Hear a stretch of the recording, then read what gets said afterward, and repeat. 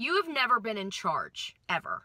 And that's why it's actually important to actually listen to Trump's speeches. But you're in luck because I listened to about 36 of his stump speeches for you. The things I do for you people. And after my ears stopped bleeding and my vision returned, what I discovered was how artless they were. Like sometimes they'd be going forward and then they just stop and then he'd just drop off and then he'd just stop again.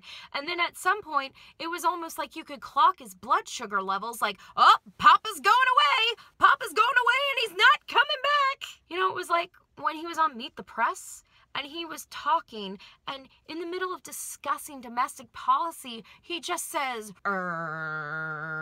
Hillary had weapons in Syria. Weapons in Syria. Crooked Hillary. Crooked Hillary.